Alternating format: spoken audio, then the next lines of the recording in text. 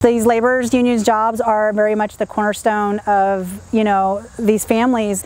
It's provided 3 of our children to get through college. It's provided a very stable environment for our kids. We actually have 3 of our children who are now joined with a local 1140. Health insurance where I'm at is outrageous.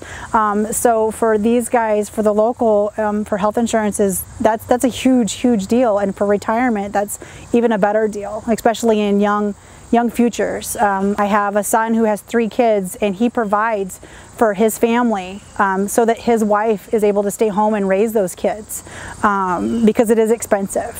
And they thrive off this, and we've always supported the unions, and it just makes a great growth for great families.